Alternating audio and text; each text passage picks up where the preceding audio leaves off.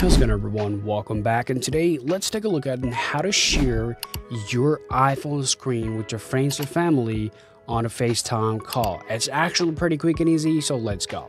So you can see right on my both devices, I'm in the FaceTime call right now. So first thing that I have to do here, just tap share icon here, and then tap ask to share, and then what's going to happen is going to give you a prompt right on your device. Simply tap share here, and now it will start to share your device from one to another. You can see here, so if I now get out of here, and now this is going to show me everything from the screen. So it can be delayed a little bit, so you can see it's actually on there. It's actually super low because my internet connection is not actually good. So after that, you'll be able to see the live sharing from your iPhone.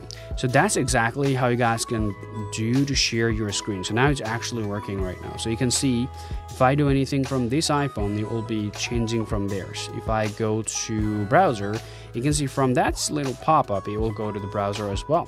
So that's the way of sharing your screen from one iPhone to another on FaceTime call. Still have questions? Please let me know in the comment section, guys. See you all around.